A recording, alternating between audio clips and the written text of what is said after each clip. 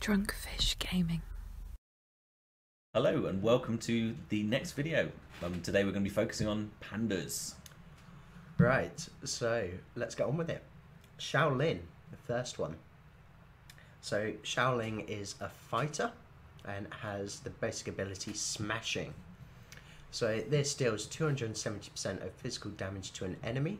If the target's health is above 50%, Shaolin recovers 10% health. So a way of healing himself, herself, just through basic attacks. Yeah, it's good in the early part of the game, but later on it starts to that we don't actually get any health recovered. So, second one. That's not the second one. This is the second one. Triple serving. Yes, I do like my triple servings. Mm. So, attack the enemy 3 times. Each attack deals 140% of physical damage. So, Pretty powerful. an easy way of dealing quick damage. Right. The 7 Chef Strike. I like the name of this one. Attacks random enemy targets 7 times, each dealing 100% of physical damage. So this is something at the start of the battle is probably going to get spread out across multiple enemies. Towards the end, when there's less of them, that is really going to focus on one. Yeah. And you're really going to see huge amounts of damage come out of that one. Yeah. Okay. And finally, the passive ability, Well-Fed Master. So Shaolin gains a 15% accuracy increase and an additional 5% for each living panda in the party. So this is where we first start to see the pandas synergizing with each other in the first character. Yep. Okay. But as you can see, Fighting Drunk hasn't really focused on pandas too much, having not unlocked any of them. I got the shots. Okay. Right. Okay. So we have Master Duo. So the first, it's very cool looking armor, by the way. Yeah. So Slashing Blow is the first ability, and deals 250% of physical damage to an enemy, and then 50% chance to inflict slow.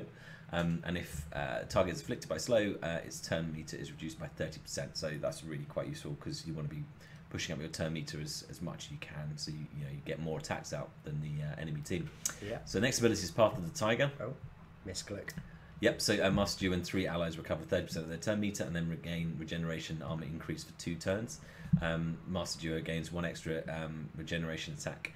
So really useful skill. Only thing is that I'd like to choose which of my allies will actually get that regeneration, because sometimes it's on someone that just doesn't need it.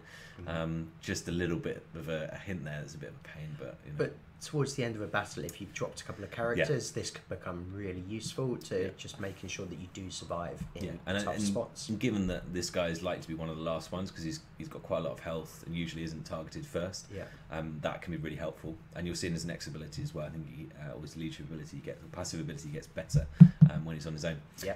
So martial knowledge. So Master Duo assumes a battle stance, gaining 50% of his turn meter and recovering 35% health. While in battle stance, Master Duo gains 30% crit chance and 30% crit damage. This effect cannot be prevented or removed. Using the ability again will cancel the battle stance, and Master Duo gains counterattack for 2 turns. So if you want to get all those abilities back again, you'll need to then hit the thing, cancel it, and then run the ability again. Yeah. So the bonus is that he does get whilst in battle stance. You need to sort of weigh up the view of, do you use this again and cancel them, or do you just leave it and get crit chance, crit damage? Yeah, depends where you are. So the passive ability, so the Lone Warrior. So Master Duo is immune to blindness attacks, very useful generally. If Master Duo is the last remaining fighter, his incoming damage from all sources is reduced by 50%. Again, that sort of works with the power earlier, that if this guy is the last person, then he can be really, really useful. Last couple of people, then this guy is who you want. So yeah, so that's Master Duo. Okay, all right, I'm going to enjoy pronouncing this one. Patriarchy. Oh, very good. We'll go with that. That's good. This guy looks like a boss. I love his hair. Yeah, I like the beard. Of course, I like the beard. The eyebrows, like woo. Okay, so his first ability, Dragon Strike, deals 220% of magic damage to an enemy, a 50% chance for Kinley and a random ally to gain shield equal to 50% of damage dealt. So that's really going to help out, make sure your team stay alive, and it doesn't matter if they've been injured or not, they're going to get a bonus from this. Second one, Fortitude. Oh, misclicked. Give an ally shield equal to 700% of Patriarchy's magic damage. Remove 2 debuffs from an ally. So this is the first ability that we've come across in our videos, just showing that there is ways of cleansing when the enemy does debuff you. Again, can you select which ally you give that to? I'm not really sure, but again, it's the sort of thing that you want to target an ally. This one. Yeah, that's good. It's much better than the other one with the regeneration. Yeah. Okay, Meditation, the third ability, gains armor increase and applies it to all allies for 2 turns. That is something that's just going to help them stay alive. Yeah. Okay, Crane Technique. Sounds like a Karate Kid. Assume the stance, yeah. So, when applying shield, Patriarchy has a 40% chance to heal an ally for 30% of shield. So, that's going to work well with the other abilities. If you do have someone that's lost damage, this is going to heal them up quite a bit whilst giving them the shield at the same time. Useful bonus. And then the leader ability, Sensei. So all ally healing spells apply shield equal to 50% of the healing. All attacks by allies from the order restore 20% of their maximum shield. So this is really going to be quite a pain to go against. It's going to mean that your team's constantly healing as long as they are from the order. So if you were to use a full team of pandas, this is really going to help them out, really going to keep them alive and just become a bit of a pain for people. And shield stacks, doesn't it? It keeps stacking. Yeah. It's really, really good. And very annoying if you're against, you're not outputting enough damage, just constantly hitting shields. It's just, possible. Yeah. Okay. Foul. So, for me, she's very much a damage dealer, so deals 250% of physical damage to an enemy with sure shot. So if this ability deals damage, Foul gains 20% of turn meter. If this ability lands a critical hit, Foul gains an additional 20% of turn meter. So you're just boshing out loads of damage there and just increasing the turn meter, so you're just doing more and more damage, which is really good. Salvo, so deals 280% of physical damage to the target and 2 random enemies. A critical hit with this ability decreases the enemy's turn meter by 20%. Again, turn meter benefits, but also loads of damage across the whole team, which is excellent. There's a lot of turn meter in this. So next is Grace, so gains the dodge increase and applies to all allies for 2 turns. So at the start of the game, this tends to be a little bit, I don't tend to use it too much, but I think for all allies it's useful, but to a couple of allies, the other team will target someone else, and then it's like, well, you've just wasted the damage that this person will be kicking out. So later on it's good, but early on it's not so good. So the dodge is something that I've been finding quite annoying recently. It seems to be really effective, so it just means you can end up wasting decent abilities if they just keep moving out of the way. Did Grace, and the last one. Next is the Ranger Brotherhood. So Foul gains a 30% physical damage increase, additional 5% of each living panda in the party. So yeah, more panda synergies. Another 25% potential. That's good. Should be pretty good. Okay, Kin Lee, the big guy with the shield. What a beast. Look at that shield and sword. That's they so just cool. look amazing. Yeah. Blade of Fury. I think that is quite fitting. Deal 170% of physical damage to an enemy. This attack deals 50% more critical damage. If the target is at full health, this attack is guaranteed to land a critical hit. Something that's going to be very good at the start of the battle. Next up, we have got Jade Wave. So it deals 300% of physical damage to an enemy. 50% chance to apply a tenacity increase to allies for 3 turns. 3 allies for 1 turn. Thanks. That's your dyslexia kicking in there. I'm just really not good at reading. So tenacity up is really going to help against teams that are applying a lot of debuffs, and along with the other characters earlier in this video, if something does slip through, there is ways to dispel that. 5-on-1 doesn't sound good. Gains taunt and a dodge increase for 2 turns.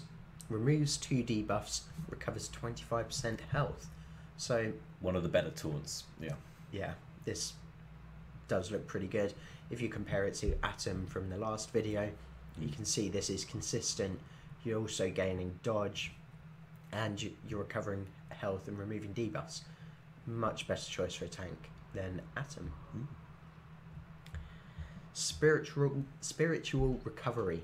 Kinley recovers 20% health at the start of his turn. Don't need to say anything more about that. Super useful.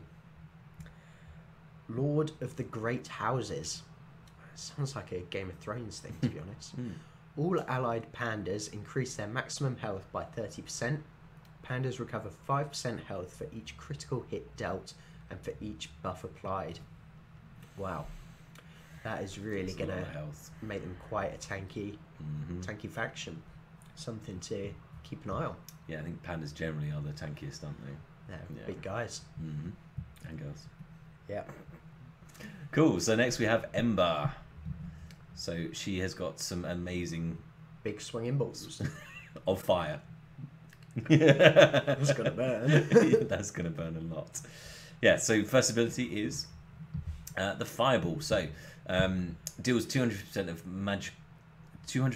magical damage to an enemy, and the burn target will receive 300% of magical damage instead.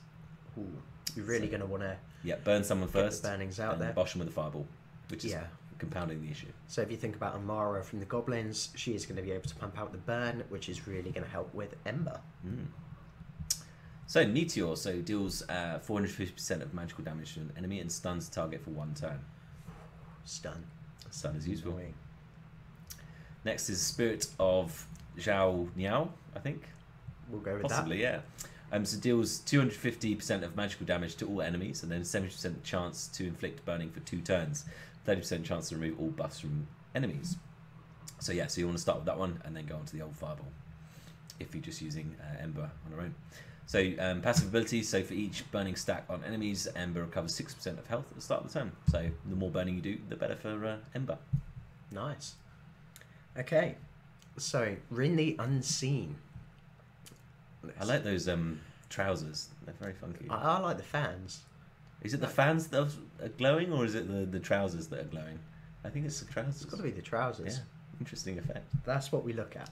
That's what I'll get you for your birthday. That's what we're here for. Oh, thanks. Oh, that'd be sweet. Okay, Kanai flings 3 Kanai at enemies, each dealing 100% of physical damage. Fairly sort of average damage, I suppose, but Yeah. it goes across the team. Yeah, it's just spreading it out rather than focusing on one person. Fan of Blades. So, deals 200% of physical damage to all enemies. If this ability kills an enemy, it instantly refreshes, and Rin the Unseen, it recovers 50% of turn meter. So that's similar to other abilities that we've seen. I think it was Sergeant Pigwald that had something similar. That one dealt more damage, but this gives you your turn meter back, so really looks quite good.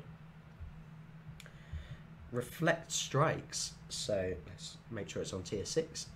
So Rin the Unseen gains counter attack and a damage increase for 2 turns. Recovers 50% of the turn meter. Counter attack is really going to be quite annoying, especially as the basic deals damage to 3 enemies. So if you keep hitting her, it's just going to keep dealing damage to a few of your team, not just one person. Just beating yourself up. Beating yourself. Hey. Yeah. Yep. The passive ability is like long. Passive ability. House of Shadows technique. So Rin the Unseen gains a 35% physical damage increase and an additional 5% for each living panda in the party. Panda synergies. Yep. Similar to the others. So again, you're going to want to try and have 5 of them. That's really going to help you out. So I think that's it, isn't it? Yeah. Been through them. That is all the pandas. One thing I wanted to call out was Shaolin is very much focused on Kung Fu Panda, and I think it's shameless. Like all of the things are focusing on food, aren't they? It's just so bad, but it adds a little bit of class to the game. Yeah. What more can you say? I love Kung Fu Panda. I've never seen it. You haven't lived, seriously. Anyway, thanks for watching. Yeah, thanks for watching this video. So if you liked it, hit the like button, and if you want to see more videos, hit subscribe and then the notification bell if you want to see as soon as those videos come out. Right, thanks for that, and we'll see you on the next one. Bye.